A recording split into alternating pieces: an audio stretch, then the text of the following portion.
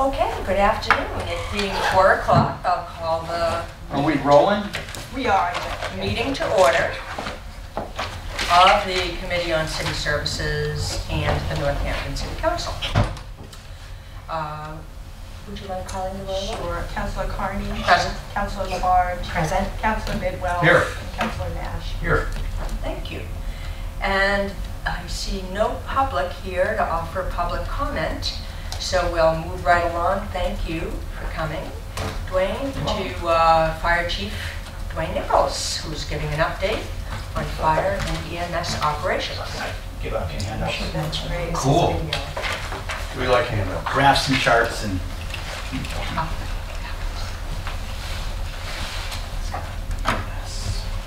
Great. These for you also. Okay, great.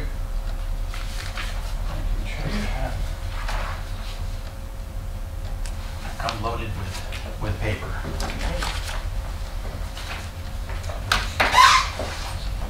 Thank you. Thank you.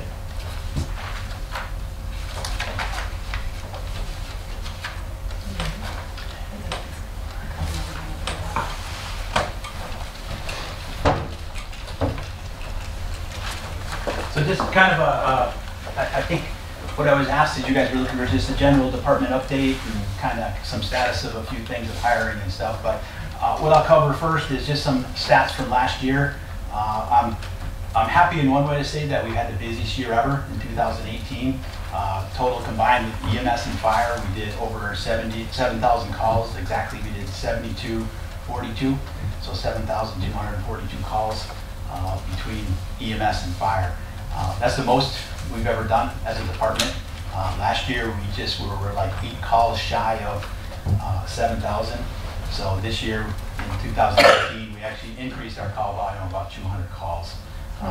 And I kind of equate that. I think people are more quick to call 911 and ask for assistance than they were years ago.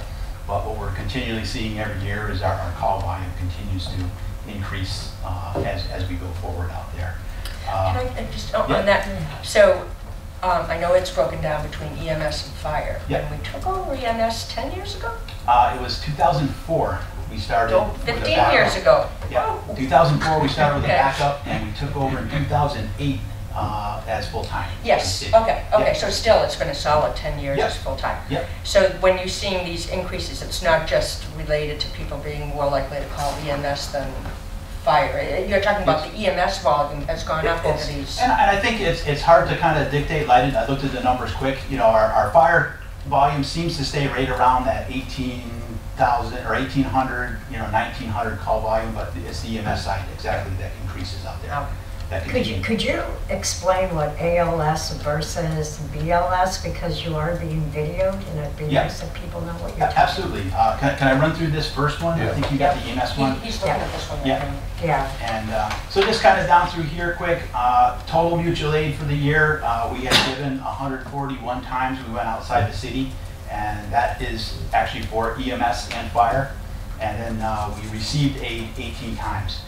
Which to me is a pretty significant number. That says that we are right at the level of staffing we should be, and we're not calling in resources from other communities because we're committed or tied up in other calls. So that's a good number there. I do keep an eye on and keep reviewing what we're going outside the city, because that pull resources away from our citizens and our people here. But 141 times, that's EMS and fire. So on fire, certainly the big thing in the fire service is mutual aid with help when someone has a fire. We're all quick to call for help because it's needed out there, and it's a necessary thing for us to kind of operate. An interesting stat, the next one down, is overlapping calls. So 51% of the time, what that reads is that I have multiple calls going on in the city. So more than half the times that we have, basically, it could be 2 EMS calls, could be an EMS and a fire call, could be 2 fire calls. We have that going on. That's kind of an interesting stat that shows our crews aren't sitting idle. They're pretty busy out there and moving around the city. And just the last 2 stats are kind of the response times.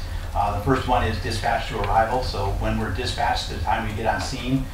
So our average for all calls is 6 minutes. That's well within the national standards out there. So that means when someone calls 911, within 6 minutes, we'll have someone on scene. And that doesn't count the police. Police most of the time get there quicker because they're out in the city and are able to get resources there quick. And I have to say that we have quite an EMS system in the city that I'm quite proud of, that you don't see it too many communities out there. Between fire and police, we can probably get a first responder on scene in probably 3 to 4 minutes, and that may be a police officer to start first aid, and then we can get, basically within 6 minutes, get fire resources, EMS and fire on scene. And for the major level calls, heart attacks, difficulty breathing and things, everyone's aware that we send a fire engine with an ambulance just because there's extra hands needed. And we're able to get those needed personnel on scene to be able to take care of people. So for a cardiac arrest, the way they teach it now is basically you need about 5 to 7 people to do a cardiac arrest for one person, just because of the amount of time you need to get procedures and treatment started, and to be able to move the patient and get them, expeditiously to the hospital. Those are the numbers, and we're meeting that really, really well.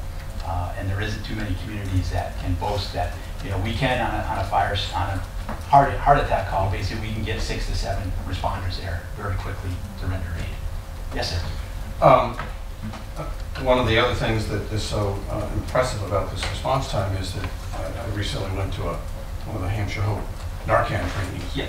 And the response time is so excellent that they, with confidence, can feel they can administer a first Narcan, or someone on the site can, whether it's a restaurant owner or someone else, with great confidence know that by the time there might be a second Narcan needing to be administered, EMS is going to be there. Yeah, we're doing really well. I mean, unfortunately, we still had, I know it was a week and a half ago, we had 3 overdoses. It was a Saturday in one time, but it's kind of, that seems like the drugs come up in here and there's a bad batch and we'll get a number of overdoses. And I think out of that one, we had one person didn't make it, but the other 2 we were able to revive and bring it back. So it's kind of neat. I'm pretty proud of what we have here, and that not for me, but I think my predecessors and police and fire who built this system up and out. So, if you can recall, Chief, I think Councilor, you were involved with us in the committee on fire and safety when we had difficulties of the response time, and you were working under Chief Brian Duggan at that time, of the concerns. And right away, you all got together and really looked at that very carefully about saving people's lives. So this is fantastic. Yeah, thank you. Thank you. Yeah, I mean, I'm very conscious of the response time because it's basically, to get responders on scene quickly. That's what's going to save people, and that's the important thing for us. Strategically between Florence Station and downtowns, we seem to have that right mix and getting people quickly to the scene. And again, I have to include police.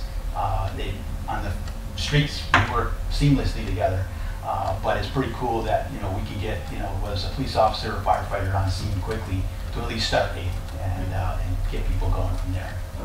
And you're correct about sometimes having 6 to 7 people, because when a call went in on West Stanton Road for cardiac, and I got a call from my wife and went into the home, and I knew then that there was a big problem when I saw them really working seriously on her husband. And the respect, I have to say, from the fire department is when they asked me if I would keep her in another room because you were bringing him out when he was already gone. Yeah, I have to say, I've got a great group of people down there, very professional, very good at what they do. I've got some medics that do some amazing things. Exactly. And it's pretty neat to see, and I'm pretty proud of being their chief and leading them with that. And when you see it with your own eyes, you can be proud of it and tell people what you actually see what our fire department does. We're good. I mean, we hold that professionalism and integrity up high, and it's really cool to see that it's filters right down to the junior guy, and we pride ourselves on that, and that starts at the top. That kind of starts with the whole department as a whole, so it's kind of neat to see, and I'm pretty proud of that. So if we go over to the next page on that there, it's just kind of a quick breakdown of calls. Last year we had 56 fires. Now 56 fires range from anywhere, it could be a pot on the stove that caught a cabinet on fire to certainly a total fully involved house. So that's the number there. The good thing is I've been in the department 32 years and I continue to see that number drop. So I think fire prevention wise and just education wise, we're doing our job up there trying to educate the people on how to protect themselves and take care of themselves. Unfortunately, I would say that we still have homes in the city that don't have smoke detectors. I'll cover it a little bit later. I know we had the fire on Carolyn Street up in Florence, and we lost the gentleman there with that fire, but he didn't have any working smoke detectors.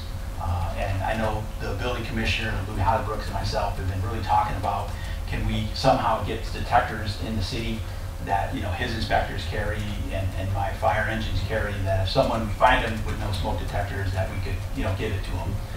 Because that's the big thing, is that's what saves lives, is really smoke detectors out there. You're still doing that? Yeah. If I have a resident who needs one, because Yeah. I know before with the chief, I told him I had a resident Yeah. who needed one, and they went in there, and he didn't want them, but they did put them in. Yeah. If you have someone, just please let us know.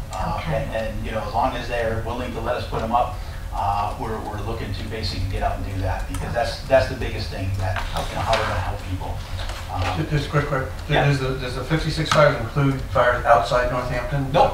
That's just within the city? Just within the city. Okay. Yep. And so it's that wide range in through there. It's just how we categorize it, because all the fire data is really on a national database, and so it kind of categorizes even that small fire that's quickly put out versus certainly a fully involved. We categorize it as a fire. And just kind of the other ones, I won't run through that. You guys can look at that later on. And just kind of gives you kind of an indication of what we do. There was 3-4 other pages there. I didn't think you guys wanted to be inundated with every column that we had. So I just gave you the highlights out through there. What is a good intent call? I was just going to ask. A good intent is kind of where somebody calls and they're concerned about something and it turns out to be nothing. So it could be someone calling and basically saying, my smoke detector's chirping, and we know it's probably a battery problem. So they called, we're looking for assistance, and it really was nothing happening in there. It just, we help them replace the battery, and we categorize as kind of a good intent. Okay. And down through there. Thank you. Chief, Yeah. on the false alarm and false calls, I Yeah. know that we had difficulties like with McDonald's house or Monticello's with alarms going off. Yeah. Is that still the same with an increase on that? Those, we worked over the years with putting new alarm systems in there. I know the Salvo house, I think actually Laura wrote Yeah, that I grant. want to say it was 2002 we Yeah. replaced the We fire. replaced the fire alarm in Salvo. Since then, I know the latest one was Fruit Street. We replaced that probably, it's probably been about 8 years by now. And I think Forsander and Florence we replaced. So they've kind of upgraded the systems to help eliminate those type of calls out through there. We do monitor basically false alarms. One of my deputies does every month do kind of a false alarm report for me to see where things are. Because there is a city ordinance that we can charge people. But I'm fortunate to say that I haven't had to bill anybody for 2 years. That's So good. they've been pretty responsive and identified with that. But the Housing Authority has been really responsive. I know a couple times we've had numerous alarms down there. I'm able to call the director and they seem to get right on it. Because it's usually toasters. A lot is, and with the upgraded systems, it kind of eliminates that, so we get localized detection within the unit, where it doesn't send out the whole building, and which is good because we don't get everyone becomes complacent with that. So we've done a lot of work with that and really helped that up and out. Thank you. On the next one for EMS, and this is kind of just, I always say these are like the neat charts to look at. Now ALS versus BLS. ALS is advanced life support and BLS is basic life support. So it's the difference between ALS is a paramedic rendering care and BLS. So we categorize that by the treatments that they do and the interventions. Because right now I'm happy to say it's, I think, about 80% of the times we have we could say double paramedic ambulances. So you have 2 paramedics showing up. By state and our license with the state, we can work a basic with a paramedic, but just with the staffing I have for paramedics, we're able to put 2 paramedics out there, which certainly I think enhances the ability of the two individuals to basically work something out. So that's the difference there, and that's always held pretty steady. That it's really like a 50-50 split. That it really boils down to kind of what type of call and what interventions we need to do, and that's just kind of a neat thing. And so if we go over to the next page, it just gives us some scene time that we're out through there. And I think actually on page 3 is kind of the breakdown by month. The busiest month we had was basically October, so about 236 EMS calls out through there. What month was that? Actually, October, we had 236, it would be ALS calls, and then you had the BLS calls. So it's kind of the spike. And the cool thing with that is it's really across the board. There isn't much of a variance there. So we're pretty steady. We don't see that rise because of colleges coming back in or anything like that. It's a pretty steady number coming across. And on the following page after that is kind of the incident count. And that's really kind of the basically time of the day. I know Councilor Murphy always liked to see what was the time of the day or busiest. It looks like right about noontime is really our busiest time. And if you look, I think the page after, there's actually 2 pages. Noontime, why specifically now? It's hard to dictate. It's kind hard of to 1 look at the o'clock. numbers. It's kind of 1 o'clock. Here's noon here, here's 1 o'clock. Huh.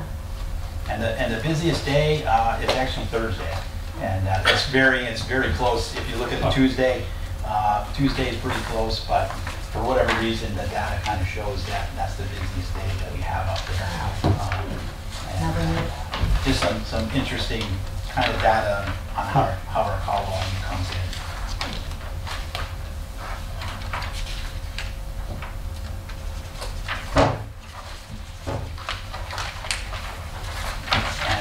I won't cover everything there. If anybody has any questions on that, I can certainly answer them. Oh, yes, sir. So in terms of this chart, I'm just curious as to, why there's more incidents during the day. I mean, it makes sense. People are awake and stuff happens, and they fall and they get hurt. I think it's a lot of that. It's basically people are awake and orientated and are more inclined to call. I know my father, he had a problem a year ago, and he waited until morning to call me, and it happened overnight, and I was like, Dad, just call 911, and right. I think it's a little bit of that, but I think people, they get up in the morning and think they're going to feel better, and I think by noontime, if they're not starting to feel better, I think the inclination is, well, I better go see somebody and seek out help. It's not a huge difference though, really, between 9 in the morning and 9 at night. Yeah. 11 at night, 9 in the morning, 11. They're all kind of in the same. It's really, you're not going to get people. It's really the only dip is the 4 in the morning time. Yeah, well, it's just curious 1, to 2, me in 3. terms of like, you'd think humans would have emergencies going on all the time and it would be level, but no, there's actually 2, 3, 4, different parts of and the 5 day. are real. 2, 3, 4, and 5 are really slow. Yeah. I wonder why that is. I don't know. And That's actually 2, 3, 4, 5, and 6. So I guess people are sleeping through their emergencies. I think that's a lot of it. Is Well, that's helps. If you have a heart condition and you're sleeping, you're probably not stressing your heart out. It's when you get up and you're trying to get through your work day. Yeah. So. Yeah, and this data has held true for a number of years. I know we tracked it forever, and it seemed to be that way. That we used to have the impact shift, we call it. It was 8 a.m. to 8 p.m. And that was to hit the peak volume that we had. So it was to kind of mirror that. But as we kind of grew out of that shift. And what we did is basically put the personnel on 24s. And because we used to just run 2 ambulances overnight, now we run 3. So it kind of spreads the workload out amongst the shifts a little bit better. And our people aren't beat up as much by going out there. And some people fall asleep and don't wake up who've had health problems. Yes, yeah. And they're not found till morning and things like that. So, yep. Well, thank you, Chief. Very, very helpful overview. It certainly gives you a picture of an department that's well-staffed. And the response times are really, really impressive.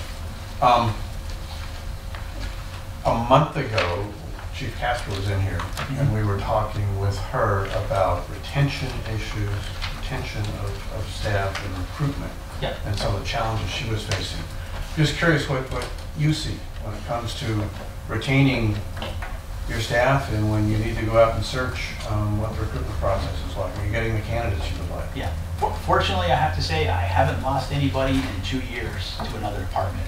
I think with the last collective bargaining agreement we did, we put our compensation package right in the middle. We're not high in the end for Western Mass, but we're right in the middle, and people enjoy working for us. And you don't have something like the state police. Exactly. Which is the big magnet for other people. I mean, there isn't a similar... So retention, we've done very well at keeping people, and like I say, I know the mayor in the last union contract that they signed, I think did very well in kind of solidifying that. And hiring people, actually I just interviewed this morning for firefighter, paramedic, and we're in the process of hiring 3.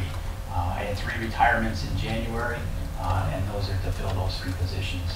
I know we had a pretty good pool of that, but paramedics are really kind of hard to come by.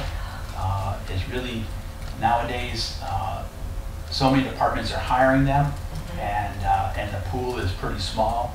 And then for kids going into paramedicine, they're actually going beyond paramedics and becoming PAs.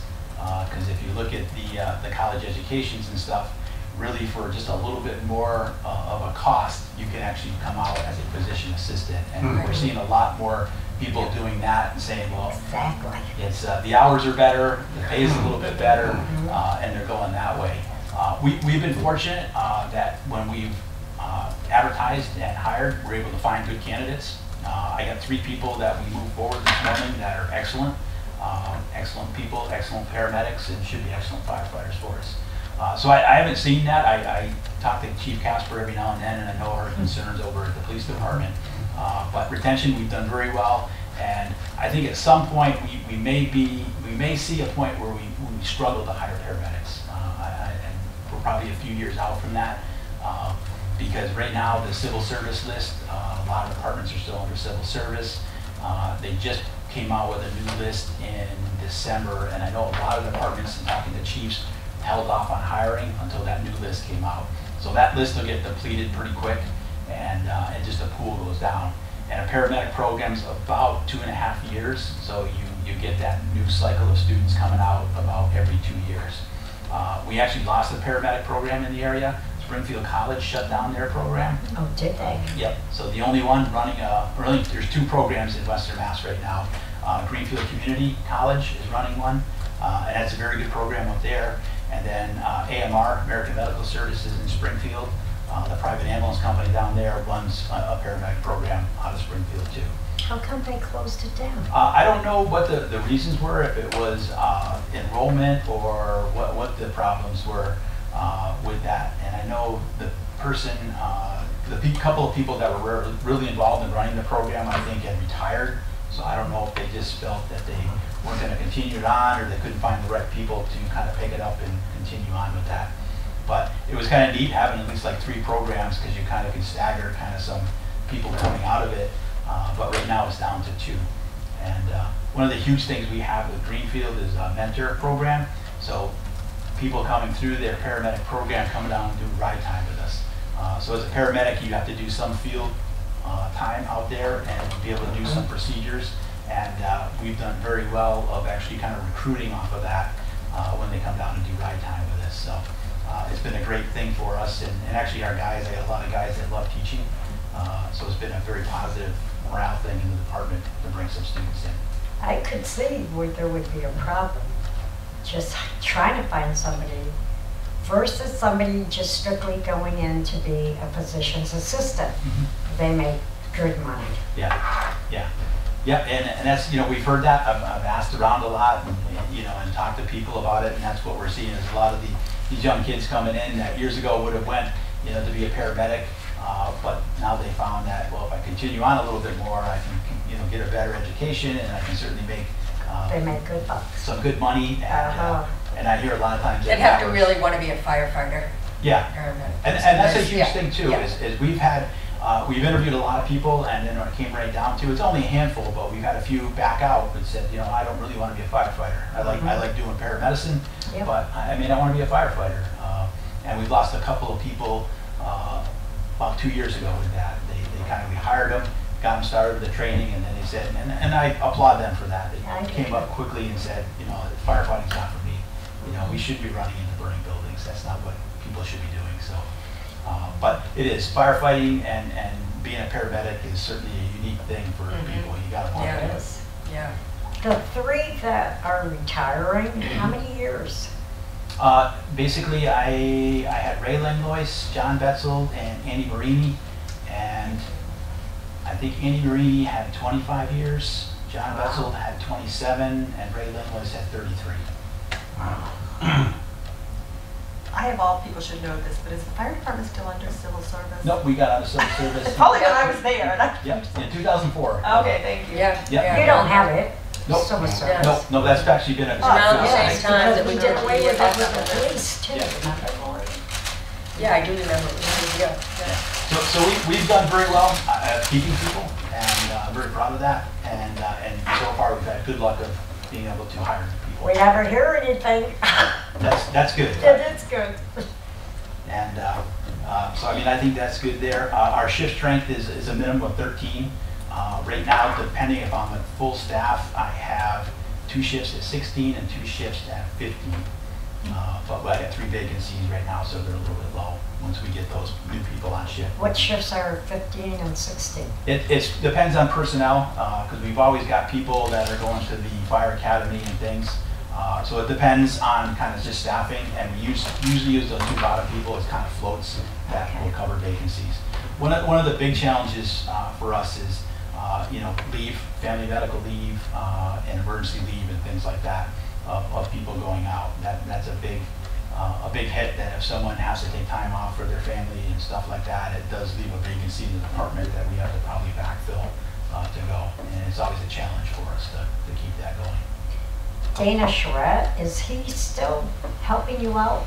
Dana is actually the hearing officer for the Yes, city. that's it. Yep. Oh, nice. Yep. I was wondering if he was still doing Yep, that. he's still doing that. Yep. Yeah, it's good to see. He comes into the department usually a couple times a I month. know. And it's awesome to see him. So. He's my neighbor on Yeah. the road. And so that's kind of where we are. And for challenges and stuff for the department, I think, right now I can't say that we really have any. I think it's trying to stay ahead of the curve as far as what's new out there. We certainly had Ebola and those type of things that come out. And we seem to be really good at coming up with how to deal with them and then moving on.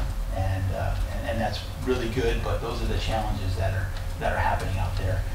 Probably the biggest thing that we see that I don't think will be a big impact is we now fall under OSHA as of February 1st. Right. We've done a lot of work in the department just to see where we stand and what we need to do, and we've had to filter a lot of it out because we had less than a year kind of to prepare for it. But as a department, I think we're in really good shape. Looking at our policies, we're right on with those. And it's just really more record keeping for us to just make sure we're fit testing people. People are getting intake physicals, and it's all stuff that we've been doing, which is cool to see. It's just kind of gathering it up so that we can put our hands on it if someone ever wanted to see that. Facility-wise, work with David Pomerantz and Central Services. I think we're really in solid shape with that for OSHA. So I know a lot of smaller departments have real concerns about that, but we're in excellent shape. Big thing is exhaust systems in the apparatus bays, but we've had those for years, and so we're covered there.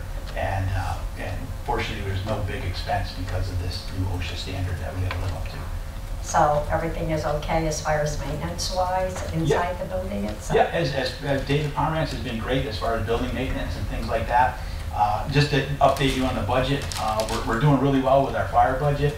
The one line item this year that's been hit kind of hard is our vehicle repair maintenance. I was just going to ask you that. It's as you guys know, if you remember, I had a capital request for $60,000 for our ladder truck to go to Florida to basically have a whole new electrical system put into that. With that happened, and when they were down there, we didn't anticipate some overruns with some repairs. So that was about $6,000 with extra stuff that needed to be done with that. On the good side is when we did that, we probably added another 10 to 12 years on the life of the truck. So instead of a new replacement truck right now would be about 1.4 million. So we spent 60,000, actually 66,000, and we added and extended the life of the vehicle. So On the fire truck? on our ladder truck, yeah. Ladder truck. Yeah. Wow. So that's kind of cool. I was pretty happy. I told the mayor, I said, I'm pretty proud that we researched it and we found the company that was going to do it, and we got it done because they had to go to Florida. So that was the unique thing of they actually drove it down and drove it back. But it's been flawless. We've actually had it at the Carolyn Street Fire, and we had no problems with it. And the guy's been training on it, and we've actually had no issues. So What year is that truck? it's a 2004. So that should be good. I'm predicting out to about 2030, 2032 in that range. So we've done very good. We got an in-house mechanic who's meticulous, and he's really up on preventive maintenance. And Has he been there for a long time, hasn't he? We transitioned. Dan Luthier had resigned, and now we have a new man in there, Jeff Bates, who's been there about 18 months, and he's been fabulous. That helped. And so then we have a couple other things. We unfortunately had a couple of accidents this winter with some ambulances and fire engines that it cost the department some money. And probably the bigger thing is we had our engine one, which is a 2013 engine. We actually, around the windshield and around some windows, we had some bubbling of paint, and it was a body defect. And unfortunately, it was only a 50% warranty on it because of this 5 years old. And we just missed, I think they gave a 4-year warranty on it. So we sent it down to Greenwood, which is in Attleboro. And on its way down there, so we knew that there was going to be a $6,000 expense to the department, which I felt we could absorb with our maintenance. On its way back, it blew its turbo. So that's probably about $3,500 for a new turbo, and we're getting that repaired there. So we've had a couple out of the norm repairs, big repairs out there that have happened. So, but I feel confident in working with the mayor and Susan Wright on just keeping an eye on it. And my hope is that I don't have to come in to transfer any money. And hopefully we can keep it contained within our operating budget. So Thank you for that update. Very good. I had just one other kind of unrelated question. Yep. A week or so ago, I was at a community meeting up on Village Hill. Residents wanted to just kind of get together and talk about the murder-suicide up there. Yeah. Hilltop Apartments, Want me which to turn that? for some folks in the building was a rather traumatic experience. Yep. And the question came up, well, it was tough for us. Imagine what it was like for the first responders arriving on the scene. Yes. Which raised for me the question, what, you don't see it as often as police officers, but nevertheless, there are rather gruesome and horrible situations you encounter. What is the incidence of PTSD-like issues, and what are the resources available for help? So we have through AAP some long-term stuff that we can send people to. Like for that call up there, we have a chaplain on the department, Bruce Arbor. He's been with us for quite a number of years, and he's trained in all that. So I know the responders that went up to that call, they certainly were a little bit shaken back. So we have Bruce as a resource that we brought him right in immediately. So what we'll do is we'll bring him in. Bruce will talk to the people. We'll basically, if we take them off shift for a little bit, just to kind of debrief, we say it. So that's kind of our first line of it. And then Bruce has resources within the Chaplains Association of Massachusetts, where he belongs to, of doing longer term. But we've been very fortunate that, having Bruce there quick, talking to our responders, it really has done a great job of, kind of eliminating a lot of stress and a lot of potential there. And Bruce will work confidential with the individual if they want some more counseling and stuff like that. So he's been a phenomenal resource for us out through there. And within the department, I don't know if anybody's aware, we had one of our members' wives pass away. She was 33 years old when she passed. They had a 10-month-old son at the time. It kind of really rocked the department, and she passed away on Christmas Day. So that was one of those things that really just kind of shook the department. Bruce was great to come in, and I've never seen the department pull together as a unit in all my years there. And it was phenomenal to see, to support this individual and his family out there. Just a tragic situation, but you know, we've had Bruce in quite a bit, I say too often, to come in and kind of work with people and just kind of talk to them. And that's really what a lot of people need sometimes, is just to kind of talk about it and really kind of just express their feelings and get them out. But Bruce has been very good with that, and he has resources outside where we can bring in full teams of people if necessary to be able to, you know, counsel them and coach them. Fortunately, we haven't really seen any problems with PTSD in the department with firefighters. We really try to be proactive, and that's what I push down to my officers. If you think we need to get somebody off shift and get them to talk to somebody, let's do it. Let's not wait and you know, basically try to deal with it later on, is to try to get that immediate, you know, help to them and try to take care of them. Because that's a big part of what I feel is we need to take care of our people, and part of that's, you know, their mind and body and soul, and you know, get them the resources that they need to be able to make them, you know, basically whole again so they can do their work. Right. Yep. So we had certainly that situation with our firefighter and his wife. We had that call up there, which was pretty traumatic for the 2 responders that responded up there. We've had a couple other bad calls in the city that where we pulled Bruce into, and then we had the death on Carolyn Street, where, you know, we brought Bruce in just to talk to the shift afterwards on that one there. So he's been there. He's a great resource, but unfortunately I hate calling him because it means something's probably not so good happened out there. Yeah. Okay, thank you for that. So thank you. Anything else? Thank you for all your work. Oh, thank you. And all your Thank you. staff. And just on fires, we had Carolyn Street. Basically, that ended up being careless disposal of smoking material. Once we found and, you know, did the investigation on that, we've had two small fires recently that kind of hopefully were nothing. We had one on Finch Street, 22 Finch Street. It was a porch fire, but it ended up being an occupant basically had put some material in a wastebasket, put it on the front porch that ignited. So fortunately it was nothing. And then we had the old nursing home up on Bridge Road where it was kids breaking into that and starting fires.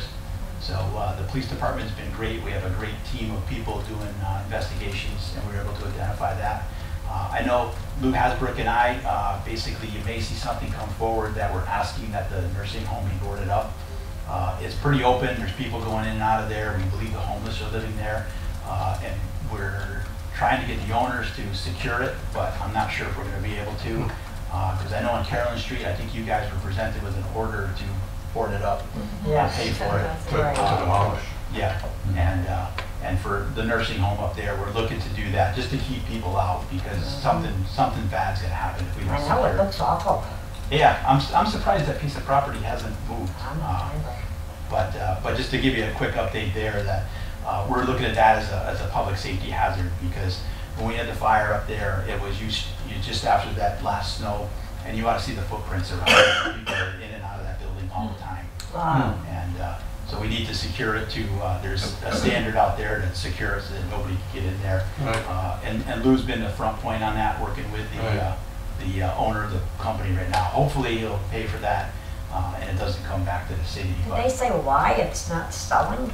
I don't know. I know I've talked to Lou about that. He doesn't have any inclination of why it And hasn't how moved. long has it been up for sale? It's I don't been- see a sign out there anymore. Yeah, we were probably thinking it's been closed for a good 8 years, maybe Gotcha. 10. So, but I mean, it's basically, you know, kids were playing in there, and people are doing drugs in there and stuff like that. We just don't want to see anybody get hurt. It needs to be secured. So just FYI, if you see that order come through, that's kind of the concern that we push forward. I know the police department, talking to Jody, they're up there all the time for people going in and out. So, Huh. That'd be a nice place for a shelter. absolutely, yeah. Yes. I always thought that like one of these doctor's offices or medical facilities would have purchased it, but. All right, are there any other questions? I just want to say thank you. This was very informative. Oh, you're welcome. I don't have any questions. That was a very thorough report. Oh, thank you, thank you, thank you. Yeah, if anybody ever has questions, please reach out. I'm usually in my office, so I'll try to provide you as much information as I can. Thank you. But we're a resource there, so. Careful what you say. I have a reputation for coming back with more questions. Like Oh, that's all right. That's all right. It keeps me on my Susan toes. Wright knows that. Well, thank you again, yeah, for the whole Awesome. committee, and we appreciate you taking this time on your Thank busy you. day. Come back anytime.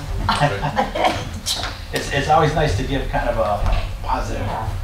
Oh, yeah. update and not being kind of on a negative side. So No, it was good to hear about the trucks, Very good. the yes, fire trucks and so forth. yeah. I mean, we've done a good job. I think we have a good fleet. We just ran into a couple bigger costly items that we needed to Happens. repair out there.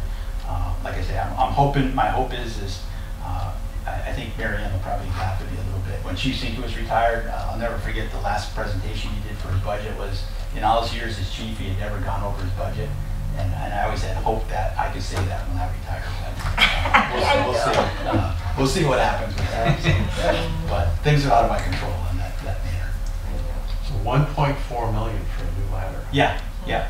It was one of those that That's a big number. I looked at for the capital plan, and it was a thought in my head for a couple of years, and it was challenging to find because it had to be done by the manufacturer who makes the truck, which is E1's the brand.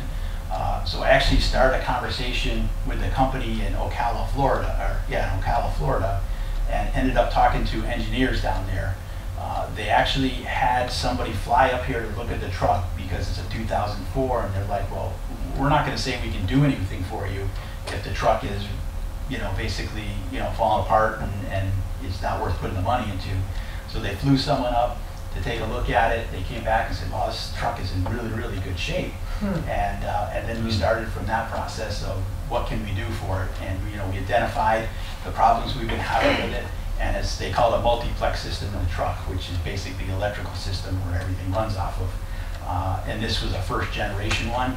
And in talking to the engineers, they basically were like, yes, those are inherent for problems. And so they went to the drawing board and tried to configure out with the existing truck, could they put a newer multiplex system in there, and what would be the cost? And they kind of came up with that whole figure, and then we had to figure some transportation in, and we came up with roughly about $60,000 with that. And as I said to the mayor, I said, my hope is I don't come to you in a few years and say I need a new ladder truck for 1.4, is that we can spend 60 now and hopefully extend the truck, the life of it for a while Save longer. the money. And which we did. So that's a positive. Congratulations. So Yes. Good job. I was good with that. I actually had another capital one that we just found the other day. We were looking to get a new air compressor to fill our air bottles that we use. And we've been having problems with it, and I put it out that the company that's been servicing it has said, well, you've got like 5 years. So I put it in a couple years ago and have kept it moving forward. And so we found a new company that basically repairs it. Well, what I found is the old company, and shame on us kind of per se, doesn't really work on that brand. So that they were telling me basically, oh yeah, you can't repair that, it's gonna be obsolete, you need to get repairs on that. So I found this new company that came in, and the technician was great, and the company was excellent. They're like, there's nothing wrong with this, for $5,000 you need to replace the controller, and we'll update that for you. And they said that should run for another 20 years. So I was happy to go back to Susan Wright, and I said, like, one, I'm a little bit embarrassed to say that I've been pushing this forward, but I'm happy to say that now that after some research and looking for different people, I'm able to say, let's take that 75 off the capital plan and take it right off. And within my budget, I should be able to, by year's end, just replace that control valve on it. And we'll basically, as the guy said, those air compressors will run forever. So it's still learning. You did your job. Great. Thank you. Okay. You're welcome. Thank you, thank you. Yes, thanks very much. Okay. Thanks, Chief. Well, folks, is there a motion to approve the minutes of January 7th and January 17th? Move to approve the minutes of those two meetings. Second? Moved and seconded. All those in favor, say aye. Aye. And no abstentions or opposition, that carries. And then we just have the 2 items that came to us, which are and you don't feel like you need to stay for the Oh, okay, TCG. okay, thank you. We just have a couple of appointments to take care Okay. of before we leave. So thanks again, I appreciate Thanks, it. Angie. Thank you. So we had the 2 that were referred to us on January 17th, and those were Freeman Stein and Pauline Fogel, and Councilor Labarge spoke with Freeman Stein? I talked with Freeman Stein and had a very good talk with him, and very interesting. But anyways, I had him email after we talked, and this is what he has stated to me, that since he retired in November of 2013, he had explored ways to contribute to the quality of life of our wonderful city. And I loved that language. I just thought it was very valuable. He says, my appreciation for those who have worked to maintain and improve the quality of life for all of us through the work they have done for this city is deep. Based upon his experience working with artists, funding sources, and related institutions, and upon abiding respect for the role the arts play in enhancing our lives, it would be a privilege and a joy for him to contribute to the work of the Arts Council. In addition to working with council members to sustain the activities already supported and coordinated by the council. He says he looks forward to helping in areas where there may be a need. Professionally, he has spent years working on committees, supervising and coaching others, facilitating committee work, assessing projects, and writing reports, grant writing, and program evaluation. He knows how to work collaboratively as well as independently, and he also has no shortage of ideas for how many or any committee he has ever worked on can continue to work effectively. Recently, he has considered new projects the Arts Council might explore. He thought about ways to bring to the arts to all neighborhoods of the city. For example, as a resident of Florence who lives on a dead-end street that overlooks the bike path, he said that he had been thinking about possibilities for using areas along the path for a variety of artistic projects, from community landscaping projects to installations to many performances, providing opportunities for folks to interact with the arts in the small neighborhood venues might complement the larger whole community arts council sponsored events like the Silver Cove Bowl and First Night. So he is saying he thanks us for considering his nomination, and please don't hesitate to contact him if he has any questions. So I would like to make a motion for a full recommendation to City Council for Freeman Stein and the Arts Council. Second.